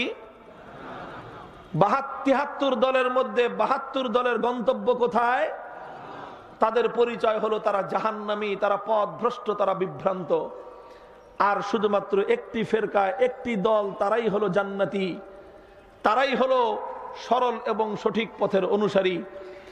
সাহাবায়ে কেরাম প্রশ্ন করেছিলেন, মান হিয়া ইয়া রাসূলুল্লাহ, ওগো আল্লাহর নবী, ৭২ দলের পরিচয় জানবার দরকার আমাদের নাই, আমাদের দরকার হলো শুধুমাত্র মুক্তিপ্রাপ্ত সঠিক পথের অনুসারী জান্নাতের সেই দলটির পরিচয় জানা। আমরা জানতে চাই তাদের পরিচয় কি। কিলা মান হিয়া ইয়া রাসূলুল্লাহ, ক্বালা মা আনা আলাইহি ওয়া আসহাবী। আল্লাহর পয়গম্বর মুক্তিপ্রাপ্ত, জান্নাতের অনুসারী, হেদায়েত প্রাপ্ত সেই জামায়াতের, সেই দলের এবং সেই ফেরকার পরিচয় দিতে গিয়ে নবীজি দুটি পরিচয়ের কথা তুলে ধরলেন। কয় পরিচয়? কয় পরিচয়? দুই পরিচয়ের কথা তুলে ধরলেন। ও মুসলমান, এই দুই পরিচয়কে ধারণ করা এটাও হলো উম্মতে মুহাম্মাদিয়ার জন্য একটা মধ্যপন্থা। দুই পরিচয়ের মধ্যে প্রথম পরিচয় হলো মা আনা আলাইহি। মা আনা আলাইহি, আল্লাহর পয়গম্বর বললেন, আমি যেই আদর্শ নিয়ে দুনিয়াতে আগমন করেছি, আমার সেই আদর্শ যারা আঁকড়ে ধরবে, এটা হলো প্রথম পরিচয়। আল্লাহর নবী দুনিয়াতে কি আদর্শ নিয়ে এসেছেন, অপর হাদিসের মধ্যে আল্লাহর পয়গম্বর সেই কথা স্পষ্ট করেছেন, তারাকতু ফীকুম আমরাইন লান তাদিল্লু মা তামাসসাকতুম বিহিমা কিতাবাল্লাহি ওয়া সুন্নাত রাসূলিহি। আল্লাহর নবী দুনিয়াতে প্রথম আদর্শ নিয়ে এসেছেন আল্লাহর কিতাব পবিত্র কোরআনে পাক, আর দ্বিতীয় আদর্শ তিনি রেখে গিয়েছেন আল্লাহর পয়গম্বর নিজের সুন্নাহ তথা নিজের জীবন আদর্শ। সুতরাং কিতাবুল্লাহ আর সুন্নাতুর রাসূলুল্লাহ, এটাই হলো নবীর আদর্শ, এটাই হলো মা আনা আলাইহি। নবীজি বললেন, মুক্তিপ্রাপ্ত দলের প্রথম পরিচয় হলো তারা আমার আনিত কিতাবুল্লাহ এবং সুন্নতে রাসূলুল্লাহকে আঁকড়ে ধরবে। এটা হলো তাদের প্রথম পরিচয়। তাদের দ্বিতীয় পরিচয় হলো ওয়া আসহাবি। ও আসহাবির অর্থ হলো যে আমার আদর্শে অনুপ্রাণিত হয়ে আমার জীবদ্দশায় আমার হাতে গড়া আমার সাহাবীরা যেইভাবে আমার অনুসরণ করলো, আমার হাতে গড়া পুণ্যাত্মা সাহাবীদের দল যেইভাবে আল্লাহর কোরআনকে উপলব্ধি করলো, আমার হাতে গড়া পুণ্যাত্মা সাহাবীদের দল আমার হাদিস আর আমার সুন্নাহকে যেভাবে অনুসরণ করলো, সেই সাহাবায়ে কেরামের অনুসৃত পথে কোরআন সুন্নাহর অনুসরণ করতে হবে। যারা সাহাবায়ে কেরামের অনুসৃত পথে কোরআন সুন্নাহর অনুসরণ করবে, তারাই হলো সেই মুক্তিপ্রাপ্ত উম্মতের মধ্যে জান্নাতের দল। সুতরাং তাদের দুই পরিচয়ের মধ্যে সমন্বয় করতে হবে। আল্লাহর পয়গম্বর সেটাই বললেন। প্রথম পরিচয় হলো মা আনা আলাইহি, কোরআন সুন্নাহকে আঁকড়ে ধরতে হবে।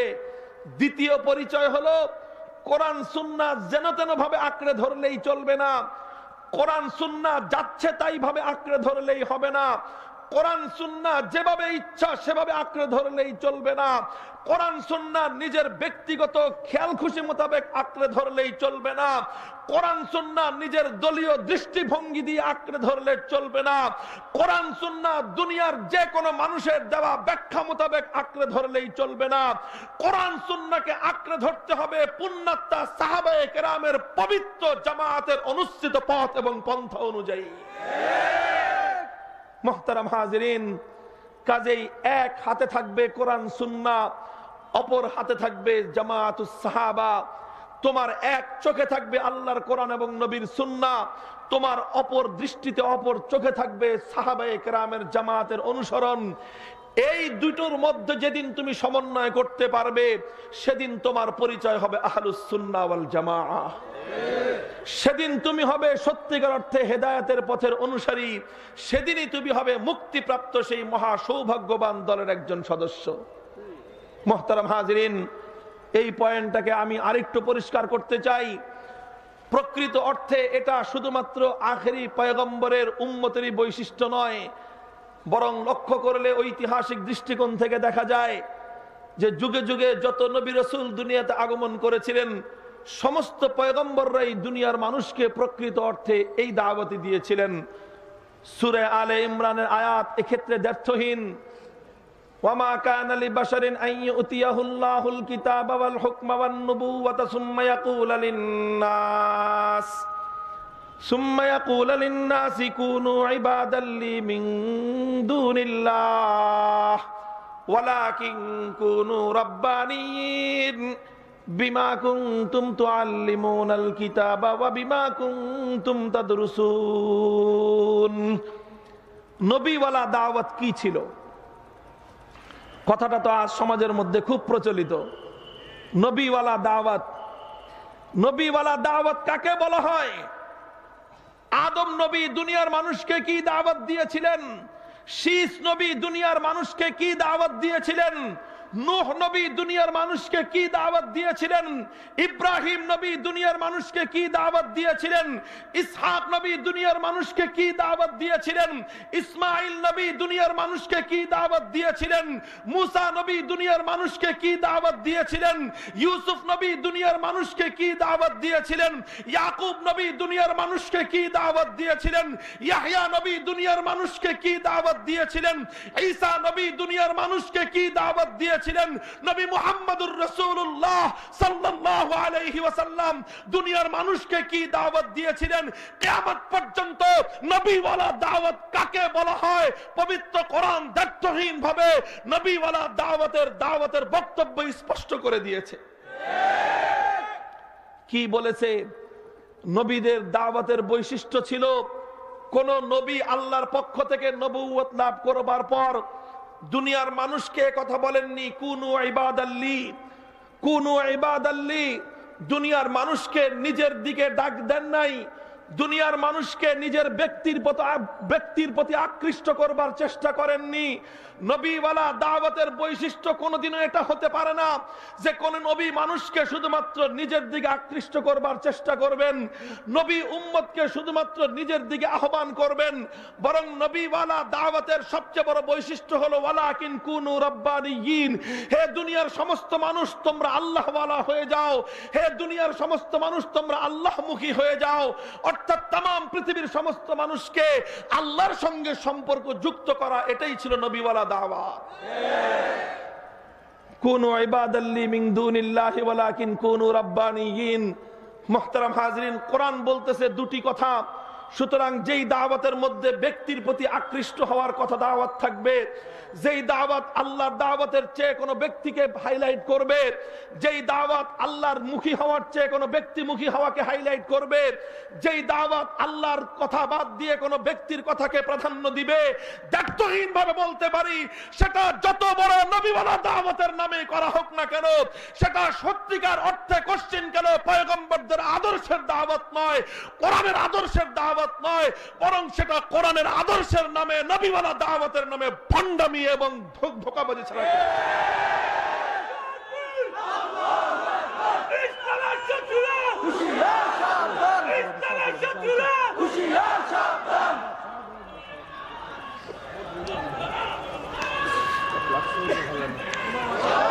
মুহতারাম হাজরিন, কাজেই কথাটা খুব ভালো করে বুঝবেন। কথাটা শুধুমাত্র আজকের উদ্ভূত পরিস্থিতিতে কোনো বিশেষ গ্রুপ আর ব্যক্তি বিশেষের ক্ষেত্রে সীমাবদ্ধ নয়, এটা সর্বজনীন সর্বকালীন বিষয়। যে কোনোদিন কোনো মানুষের দিকে দাওয়াত দেওয়া পয়গম্বরদের উদ্দেশ্য ছিল না, মানুষমুখী করা পয়গম্বরদের দাওয়াতের উদ্দেশ্য ছিল না, কোনো ব্যক্তিকে হাইলাইট করা কোনোদিনও কোনো পয়গম্বরের দাওয়াতের মূল উদ্দেশ্য ছিল না। সমস্ত নবীদের দাওয়াতের মূল কথা ছিল ওয়ালাকিন কুনু রাব্বানিয়িন, হে দুনিয়ার সমস্ত মানুষ তোমরা তোমাদের সৃষ্টিকর্তা পালনকর্তা আল্লাহ পাক রব্বুল আলামিনের সঙ্গে সম্পর্ক গড়ে তোলো। ওয়ালাকিন কুনু রাব্বানিয়িন, তোমরা আল্লাহওয়ালা হয়ে যাও। হে দুনিয়ার মানুষ তোমরা তোমাদের রবের সঙ্গে সম্পর্ক গড়ো, হে দুনিয়ার মানুষ তোমরা তোমাদের মালিকের সঙ্গে সম্পর্ক যুক্ত হও। কিভাবে আল্লাহওয়ালা হবে, কিভাবে দুনিয়ার মানুষ আল্লাহর সঙ্গে সম্পর্ক গড়বে, কিভাবে মানুষের সঙ্গে আল্লাহর সম্পর্ক জুড়ে যাবে? ও দোস্ত, আল্লাহর কোরআন বলতেছে, পয়গম্বরদের কথা হলো যে আল্লাহর সঙ্গে সম্পর্ক যুক্ত হলে তোমাদেরকে দুটি বৈশিষ্ট্য অর্জন করতে হবে। দুই বৈশিষ্ট্যের মাধ্যমে তোমরা আল্লাহকে খুঁজে পাবে। ওই দাওয়াতটাই হলো আল্লাহর দিকে দাওয়াত, ওই দাওয়াতটাই হলো সিরাতে মুস্তাকিমের দাওয়াত, ওই দাওয়াতটাই হলো আল্লাহওয়ালা হওয়ার দাওয়াত।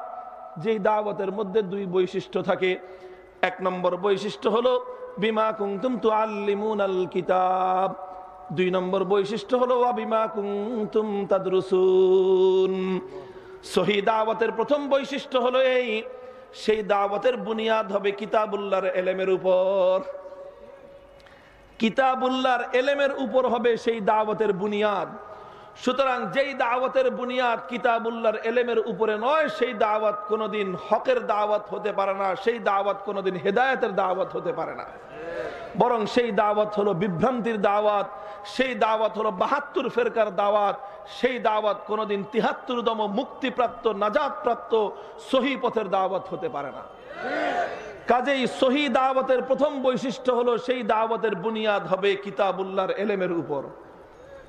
দুই নম্বর বৈশিষ্ট্য হলো ওয়া বিমা কুনতুম তাদরুসুন। কিতাবুল্লাহর এলেমটা আসবে কিভাবে?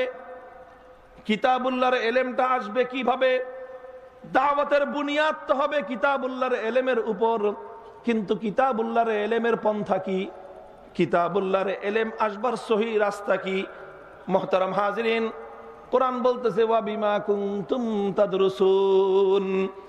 কোরআনের এলেম, কিতাবুল্লাহর এলেম সহি ভাবে আসবার রাস্তা হলো দর্সের পদ্ধতি। কিসের পদ্ধতি? কিসের পদ্ধতি? দর্সের মাধ্যমে কিতাবুল্লাহর এলেম শিখতে হবে। কোরআন বলতেছে নবীওয়ালা দাওয়াতের বৈশিষ্ট্য হলো সেই দাওয়াতের বুনিয়াদ হবে এলেমের উপর, আর সেই এলেমের বুনিয়াদ হবে দর্সের উপর। কথাটা একটু তাৎপর্যময় কথা। কথাটা একটু গভীর কথা, মনোযোগ দিয়ে বুঝতে হবে, বুঝতে পারলে ইনশাআল্লাহ ফায়দা হবে।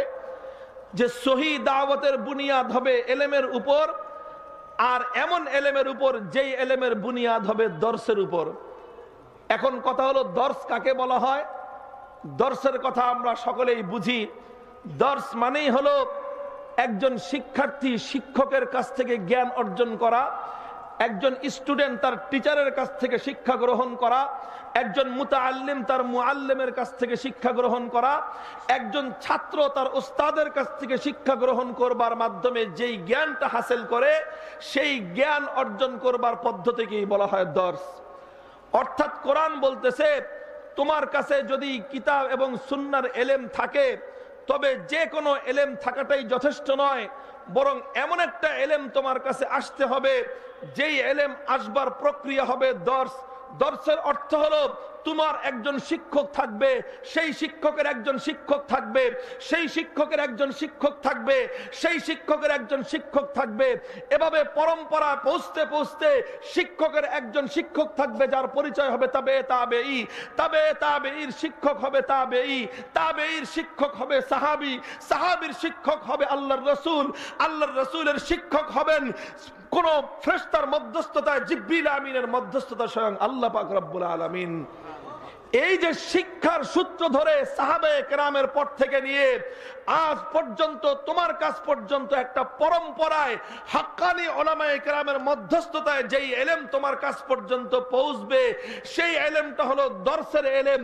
আল্লাহর কোরআন বলতেছে এই দর্সের ইলমের মাধ্যমেই যেই দাওয়াত হবে সেই দাওয়াতটা হবে হেদায়েতের দাওয়াত, সেই দাওয়াতটা হবে আল্লাহকে পাওয়ার দাওয়াত।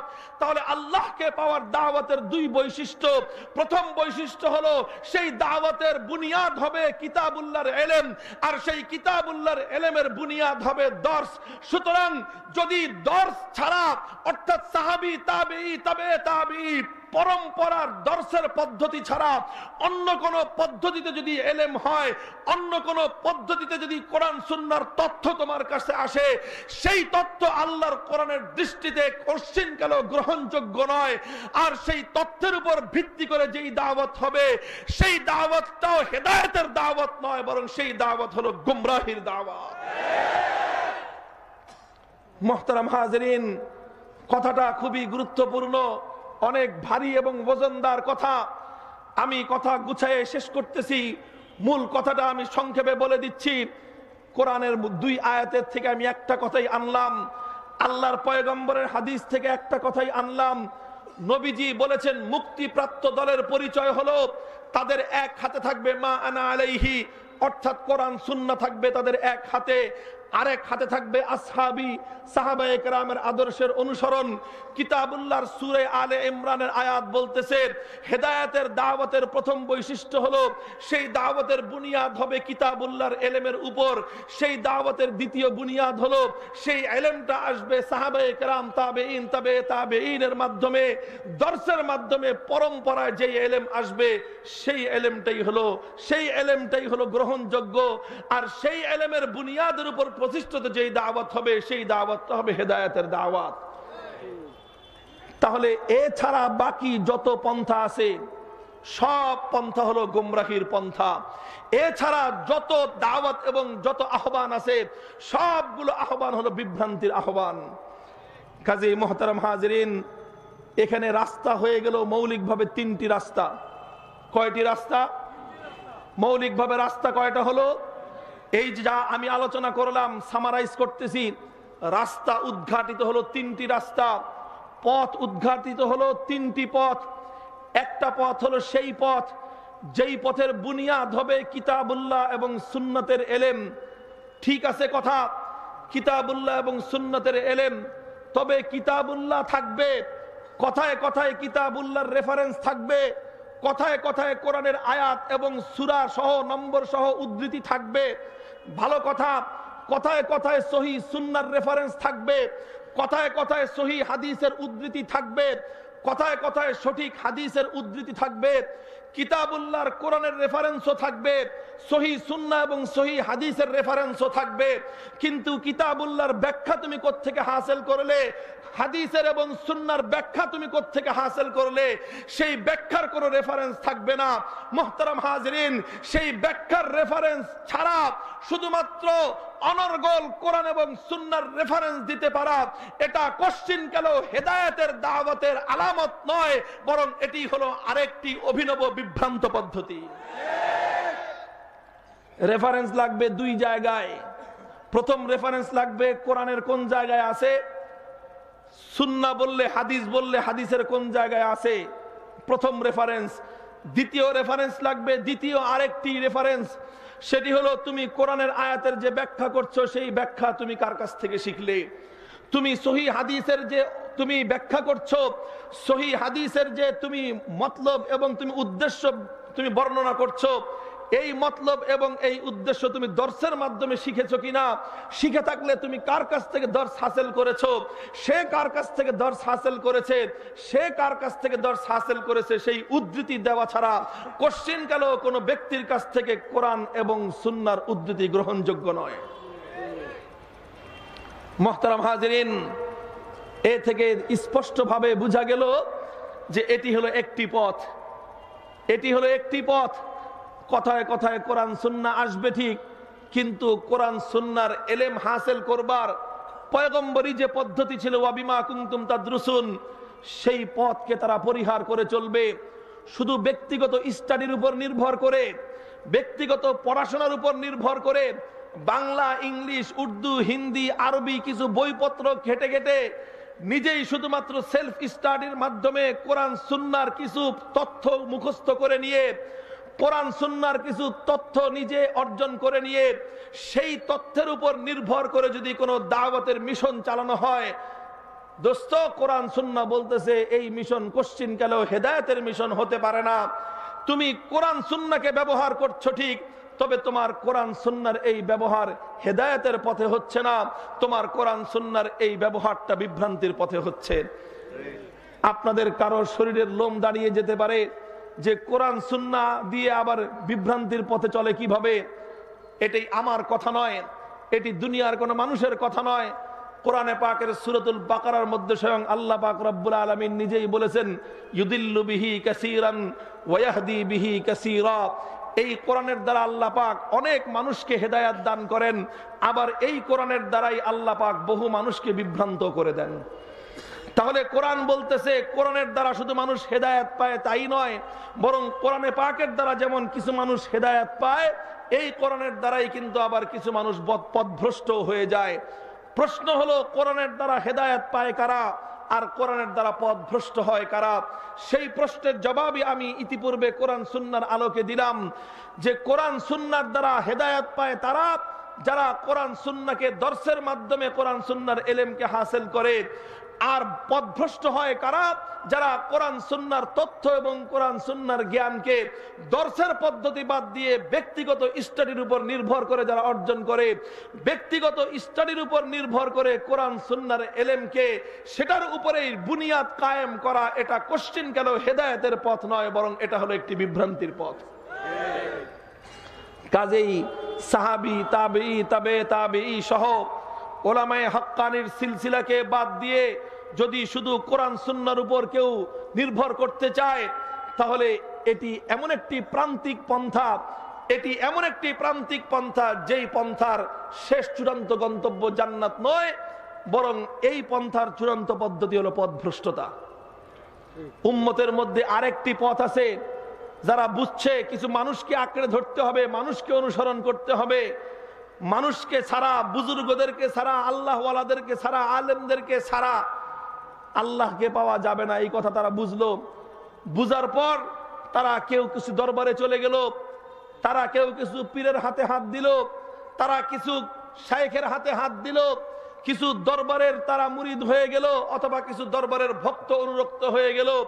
কিন্তু তাদের কাছে কোরআনের রেফারেন্স নাই, হাদিসের রেফারেন্স নাই, সুন্নাহর রেফারেন্স নাই। কোরআন সুন্নাহকে উপেক্ষা করে কোনো দরবারের অনুসরণ করা, কোরআন সুন্নাহকে উপেক্ষা করে কোনো ব্যক্তির অনুসরণ করা, কোরআন সুন্নাহকে উপেক্ষা করে কোনো ব্যক্তির অন্ধভক্ত হয়ে যাওয়া, এটাও হলো বিভ্রান্তির আরেকটা পথ। মুহতারাম হাজিরিন, আজ মুসলমানদের মধ্যে এই দুই ফিতনার ব্যাপক ছড়াছড়ি। এক গ্রুপ হক্কানি ওলামায়ে কেরামের সিলসিলা, সাহাবী তাবেঈ তাবে তাবেঈদের সিলসিলা বাদ দিয়ে শুধু কোরআন সুন্নাহর কিছু বাহ্যিক রেফারেন্সের উপর নির্ভর করে তারা মনে করতেছে যে আমাদের মতো মনে হয় আর কেউ পারে না। এটাও একটা বিভ্রান্ত চিন্তা। আর আরেক গ্রুপ কোরআন সুন্নাহর ধার ধারে নাই, শুধুমাত্র কিছু ব্যক্তির অন্ধ পূজার দিকে তারা ধাবিত হচ্ছে। কোরআন সুন্নাহর রেফারেন্স বাদ দিয়ে কোনো ব্যক্তির অন্ধ অনুসরণ করা, কোনো ব্যক্তির অন্ধ পূজা করা, এটাও আরেকটা বিভ্রান্ত পথ। এই দুটো পথ, দুটোটাই হলো বিভ্রান্তির পথ। আর হেদায়েতের সরল সঠিক পথ হলো এই দুই পথের মধ্যবর্তী পথ। আর সে পথ হলো তোমার এক হাতে থাকতে হবে কোরআন সুন্নাহ, আরেক হাতে কোরআন সুন্নাহর ব্যাখ্যাটা সাহাবায়ে কেরাম, তাবেঈন, তাবে তাবেঈন হয়ে হক্কানি উলামায়ে কেরামের পরম্পরায় তোমার কাছ পর্যন্ত সহিহ ব্যাখ্যা যেটা পৌঁছলো দর্সের মাধ্যমে, সেই ব্যাখ্যার মাধ্যমে কোরআন সুন্নাহর অনুসরণ, এটাই হলো একমাত্র হেদায়েতের পথ। আল্লাহ পাক উম্মতকে হেদায়েতের এই পথ অনুসরণ করার তৌফিক দান করেন। কাজেই মুহতারাম হাজিরিন, নবীজির এই হাদিসকে কেন্দ্র করেই 1400 বছর পর্যন্ত উম্মতের দল মত নির্বিশেষে সব উম্মতের কাছে উম্মতের মুক্তিপ্রাপ্ত জামাতের পরিচয় হলো হুম আহলুস সুন্নতি ওয়াল জামাআহ। তাদের দুটি পরিচয়, তারা আহলুস সুন্নাহ ওয়াল জামাআহ। আর আহলুস সুন্নাহ মানে হলো আহলুল কোরআন ওয়াস সুন্নাহ, আর আহলুল জামাআহ মানে হলো জামাআতুস সাহাবা। অর্থাৎ একদিকে তারা যেরকম কোরআন সুন্নাহর অনুসরণ করে, আরেক দিকে তারা সাহাবী এবং তাদের অনুসারীদের অনুসরণ করে। কাজেই শুধুমাত্র আহলুল কোরআন হওয়া এটা উম্মতের সেই মুক্তিপ্রাপ্ত দলের পরিচয় নয়, আহলুল হাদিস হওয়া এটা মুক্তিপ্রাপ্ত দলের পরিচয় নয়, আহলুস সুন্নাহ হওয়া এটাও মুক্তিপ্রাপ্ত দলের পরিচয় নয়, আহলুল জামাআহ হওয়া এটাও মুক্তিপ্রাপ্ত দলের পরিচয় নয়। বরং মুক্তিপ্রাপ্ত দলের পরিচয় হলো দুই পরিচয়ের সমন্বয়, আহলুস সুন্নাহ ওয়াল জামাআহ হওয়া।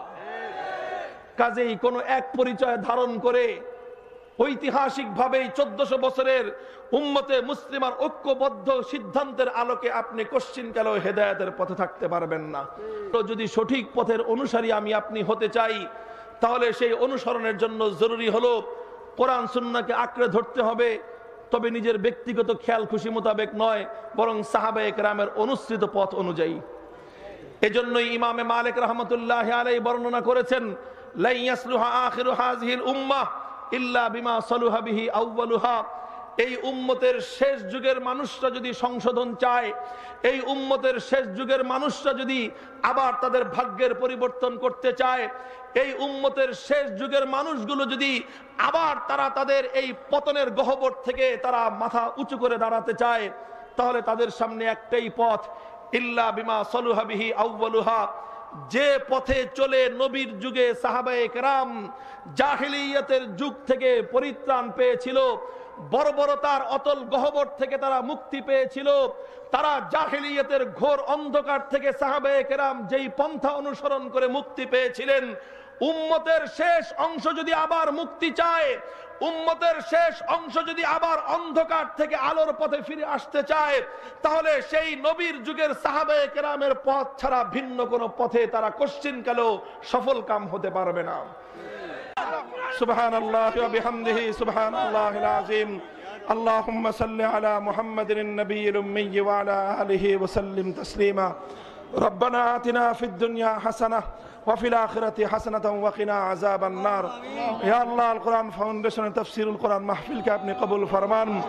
ইয়া আল্লাহ, জাহিলি সমাজের এই ঘুণে ধরা ব্যবস্থাগুলোকে উপড়ে ফেলে এই সমাজের কবর রচনা করে ইয়া আল্লাহ ইনসাফপূর্ণ সাম্যের কোরআনী শাসন ব্যবস্থা প্রতিষ্ঠার তৌফিক আমাদেরকে দান করুন। কোরআনের রাজ কায়েম করবার সৈনিক হিসেবে আমাদেরকে কবুল করেন। ওয়া আখিরু দাওয়ানা আলহামদুলিল্লাহি রাব্বিল আলামিন। সুবহান রাব্বিকা রাব্বিল ইজ্জাতি আম্মা ইয়াসিফুন, সালামুন আলাল মুরসালিন, আলহামদুলিল্লাহি রাব্বিল আলামিন।